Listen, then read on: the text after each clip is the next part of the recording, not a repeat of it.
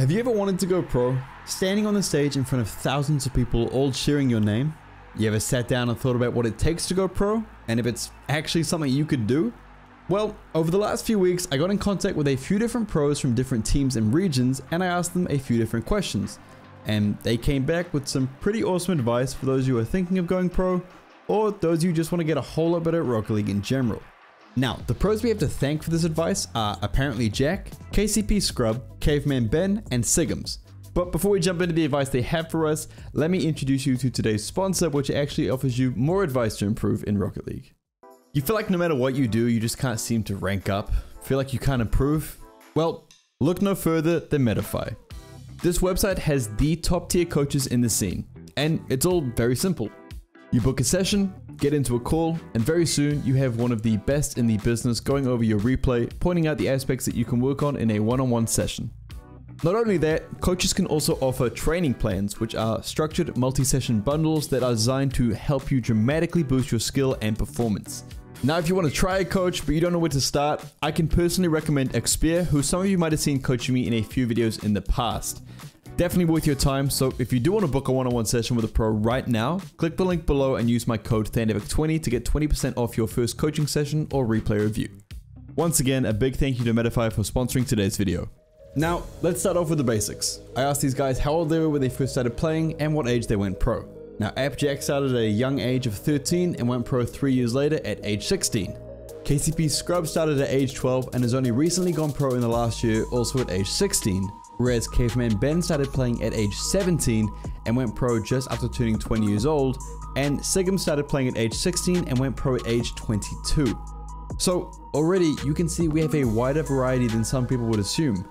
It is generally thought that all the pro players are these young 15 or 16-year-old kids coming into the scene and rising to superstardom overnight, but that's simply not the case. You have people of different ages who have been grinding away for years behind the scenes. So, if you are someone who is still climbing through the lower ranks, just keep in mind that it can take some people years to get to this level, so don't worry about where you are right now. The next basic question I wanted to get out of the way was asking how many hours they play each day, and the answers were all pretty much the same. Kind of. Now, Cavemanben and Sigms both said their playtime differs depending on whether or not they are mid-season or in the off-season, or about where they are in the split, with it being between 1 to 5 hours in the off-season and then closer to 5 to 7 hours during the splits. Whereas ApparentlyJack and KCP Scrub both said somewhere around 6 to 8 hours a day. So this already asked the question to those you at home watching. Are you putting in this kind of time? Granted, it is a lot of dedication, playing 6 hours of Rocket League every single day while juggling school, work, and a social life, but yes, these are the numbers that pro players are putting into this game. And there are probably hundreds of people who are putting in even more hours. So ask yourself first, can you have this kind of dedication to a video game? With the basics out of the way, next is the big question, the stuff that you should really take on board moving forward. Question 3 is, what was your first step towards going pro? Now, there were two answers for this question. KCP Scrub and Cavemanben both spoke about 6-mans and ranked. Scrub says, first step to going pro is finding the right team. I grinded 6-mans and ranked to kind of get my name known and then found teammates who are on the same page as me. Now, Cavemanben has a very similar statement, saying, I didn't really think about going pro in terms of steps, but retroactively, I would say 6-mans. It's the best way to meet people at a similar skill level and work on areas of the game that is hard to do in ranked, i.e. comms. Before 6-mans though, just tons of ranked, specifically 1s and 2s. Now, for those of you who don't know, 6-mans is a competitive platform with the purpose of being a more competitive alternative to the in-game Rocket League rank system. The main goal is to provide an environment where games are taken more seriously and players can improve exponentially with other like-minded individuals. 6-mans is literally built with the purpose to help you improve as a player, and you'll often see many high-ranked players talking about it and just how much it can benefit you. So, if going pro is something you have in mind, you should definitely look towards 6-mans as it's an incredible way to start improving fast. Now, the other two pros, ApparentlyJack and Sigms, both spoke about tournaments being their way to get on people's radars, with ApparentlyJack speaking about the Fusion tournament, which was hosted by Johnny Boy and Civic, and Sigms talking about the weekly Gfinity tournaments he used to join way back in the day. No matter the size of the tourney, finding a team and actively trying to compete wherever you can is a great way to start pushing yourself to become a better player, but to also start putting your name out there among other like-minded individuals. So something you can try as you start to improve is to put some serious hours into six-mans. And while there, get to know other players around your rank and capabilities and get a team going. Players you want to consistently play with and work together to improve. This way, you have people to hold you accountable, other players you can learn from and grind through ranked with, and when the time comes, people you can enter tournaments and compete with. The sooner you find yourself a team to get your foot in the door, the sooner you will actually find yourself learning from those around you and naturally becoming a better player. The next question was one that I found really interesting from a content creator point of view, because of the nature of my content. And the answers actually really surprised me. I asked, did you have a routine or a training method to help you get there? And if so, what was it? And every single one of them came back with pretty much the exact same answer. No. All 4 of them said they just used to grind free play and ranked. They would sit there in free play while watching a show or just sit in ranked and think solely about improvement and playing smart, good rotations and good touches. But ApparentlyJack did say something I found interesting. He said, when I wasn't in a six-man's game, I would be playing ones all day. I also accepted every tryout possible while I was looking for my first team as a bubble player, so I simply just practiced more than everyone. I remember people calling me crazy for doing up to 6 hours of tryouts a day during the first COVID lockdown. He was going above and beyond, putting more time and effort into training, into playing with the right people, trying out for different teams, working to improve himself every step of the way so that when he finally found something that worked, it worked in a big way. And before long, Jack found his way into Dignitas, arguably the most accomplished team in Rocket League history. So while none of these pros had any real training routine, they did put in the practice.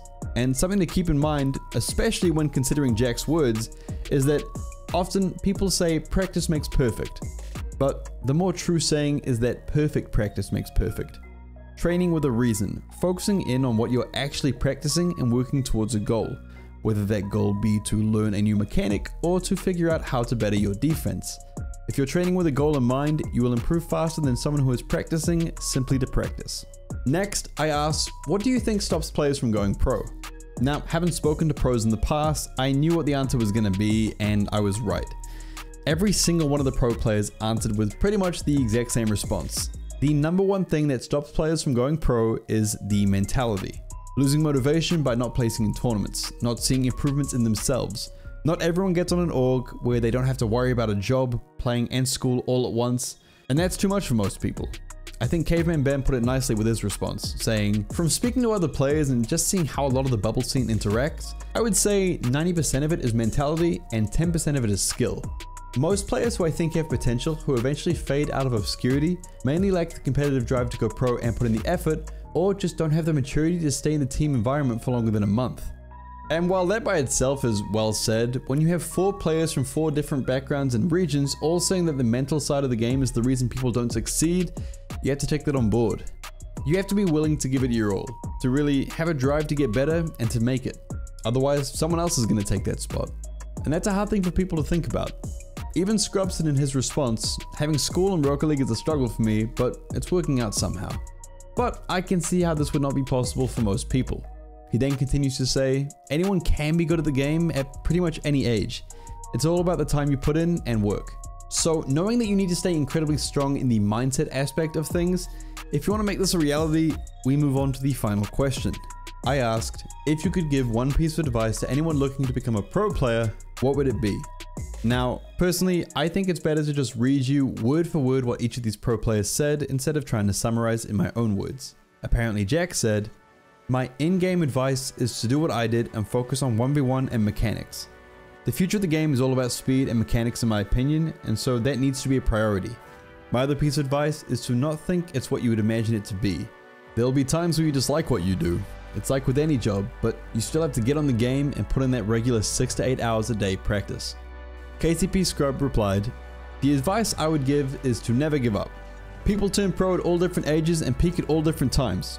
If you really want it, you will get it. Just make sure to stay consistent and put in the worthwhile hours, not just playing ranked, but watching professional players play and practicing mech in free play, and of course ranked. Playing six-mans is the best way to get yourself known and move forward.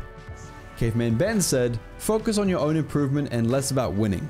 If you study your own replays and know where your weaknesses lie, then head into your six-mans games or ranked games and focus on your personal growth rather than your ranked MMR.